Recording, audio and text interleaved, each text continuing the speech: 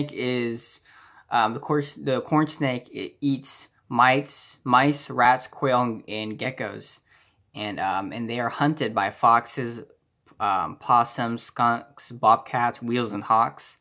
And what's interesting about them is they are classified as least concern and stable, and they're actually non-venomous, but they do prey on other small organisms, which obviously help control their population.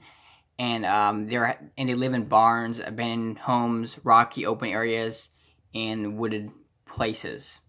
And based on what I'm seeing about them, to me they look exotic, just because of how they just because of their pattern and the way in the different colors. It almost looks like one of those poisonous snakes, even though they're not poisonous. But I think it looks very exotic, the way the colors go on the snake, and the way they're contrasting between the light and darker shades of red. Now the eastern garter snake, they eat worms, slugs, frogs, and toads, and they are hunted by hawks, crows, bears, bullfrogs, snapping turtles, and they're actually not in decline. They are classified as least concern and not endangered.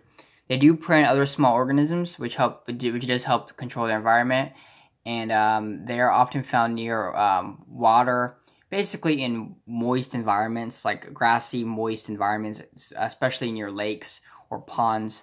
To me, they look pretty terrifying, even though they're not. I think because of yellow and black shade. I mean, the yellow and dark brown shade on them makes them look terrifying, even though they pretty much keep to themselves for the most part. Now, the eastern king snake, they eat snakes, rodents, lizards, and birds. What's interesting about them is they're non-venomous, and they still eat other snakes. And by eating other snakes, they actually do eat venomous snakes that can harm people. So they do help, and that's their ecological niche. They obviously prey on small organisms, which also helps their population. They live in swamps, farmlands, suburban areas, and forests. I've actually encountered one in my own house. And the good news is they're classified as least concern. So that's pretty cool. Now, despite their awesome look, I'm actually going to put the king snake under average. It just looks like an average snake. Like, it almost comes across as a rat snake. It doesn't look like anything terrifying. Now, the eastern racer, they eat small rodents, frogs, toads, lizards, and other small snakes. They are hunted by birds, dogs, cats, coyotes. They are classified as least concern. They do prey on their small organism, which helps control their environment, and they live in open grassland type habitats. You probably encountered one walking down the park, and they look pretty much average. They look like a rat snake if you encounter one. They're just black, and it looks pretty average to me. All right, now the gray rat snake, they eat frogs, lizards, small rodents such as mice. This is the gray rat snake we're talking about. They're hunted by foxes, hawks, and owls, and they're actually listed as endangered in some places, like Canada, for example, is also rare in Wisconsin, but is not endangered in Georgia, which is good, because that's obviously where I live. They prey on other small organisms, which help control their population. They are food for larger animals like hawks and eagles. And they live in many types of hardwood forests and cypress stands along tree-lined streams and fields. And they even live around barns. So that's pretty interesting, actually. Now, the gray rat snake, when I first saw him, just a very basic look. Some pattern on him. I'm gonna put him as. I'm actually gonna put him as average, because he just looks average. There's nothing exotic about him at all. Now, the mud snake. The mud snake is much different, because they eat giant aquatic salamanders. Young snakes may also consume other amphibians, including salamander larvae and tadpoles. Now, what eats them? Well, hawks, bobcats, and weasels eats them, and they are not in decline, which is great. They prey on other small organisms, which help control their population, and they live in highly aquatic and spend most of their lives hidden among vegetation and debris. Now, based on what I've seen, because they have a red belly, they're black around. They look terrifying. Now, they're not venomous, which is fantastic, but they look horrifying to look at. Just the black and the red makes them look like a makes them almost look like a wrestler colors, because it has this red and black contrasting colors. They look deadly. So the northern water snake, they obviously eat fish and amphibians. Now, what eats them is large snakes such as milk snakes, racers, raccoons, skunks, and foxes, and they are classified as least concern. They prey on other small organisms, which obviously help their population. They also control the populations of fish and amphibians and other reptiles. Now, they live in ponds, in vernal pools, and lakes. Now, if I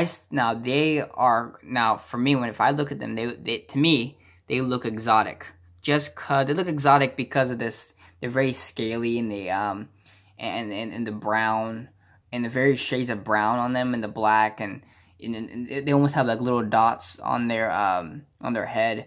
It just look very exotic. Alright, the plain-bellied water snake. What do they eat? They eat fish, amphibians, and frogs. What eats them? Hawks, cottonmouths, king snakes, and bass. They are actually classified as least concern.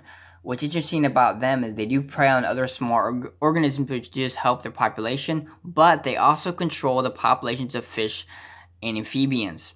Now, they live in lakes, ponds, and any natural wetland they can find, and they look very basic, like they almost look like a rat snake. So they look, to me, the plain-bellied water snake just looks average. Alright, now the ring-neck snake. What do they eat? They eat worms, lizards, and frogs. Now, larger snakes like king snakes and racers actually eat this kind of snake. Now, they are actually classified as least concern because they are not in decline. They actually play a small role in biodegradation by moving through surface debris such as branches and leaves within forests. They also take on the role of predator and prey within their habitat, helping to control pest populations and serving as a substance for larger animals. They can be found in open woodlands, near rocky hillsides, or in wetter environments with the woody debris within riparian and wet environments. So if I saw these, because of the orange and the grayish colors, it almost kind of reminds me of a shoe a little bit because of the like a running shoe color, but it's really terrifying to look at. So this is actually going to be classified either terrifying or exotic, but to me, I'm going to put them as exotic because it looks really, really neat. It almost looks like a tie-dye snake based on their colors. Now, last but not least, we have the rough green snake, and they eat insects and worms. Now, larger snakes like black racers or king snakes will actually eat this kind of snake. And they're actually hunted by domesticates and eat domestic cats and even spiders as well. Now, while they are not endangered species, there is evidence for their decline in certain areas such as Florida. Now, I've actually experienced the rough green snake, and they actually live in coral and shrubs, vines, thick vegetation areas, bushes.